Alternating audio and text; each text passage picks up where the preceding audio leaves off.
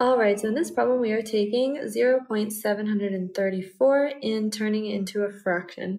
So let's take 0.734 and we want to move this, we want to get rid of this decimal. We want to move it 3 times to the right.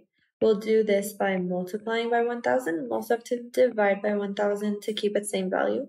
Our denominator for this one is 1. Okay, so if we multiply 0.734 by 1,000, we'll just get 734 and our denominator of 1,000. Now we have our fraction, but we just need to simplify. So we'll divide the numerator and denominator by 2 because they're both even numbers. Now it might be a little tough to recognize what 734 divided by 2 is, so let's break up this number. We can break it up into 700 plus 30 plus 4. And we'll divide each number by 2. This method is called a distributive property because it allows us to distribute this division of 2 into all the numbers in the parentheses. And we will also have our 1,000 divided by 2 here. So let's write that out. Okay. So now let's start our division.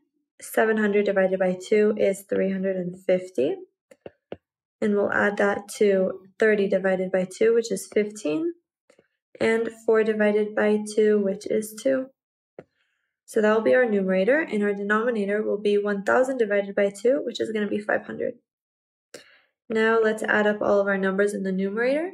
350 plus 15 will give us 365 plus 2 all over 500.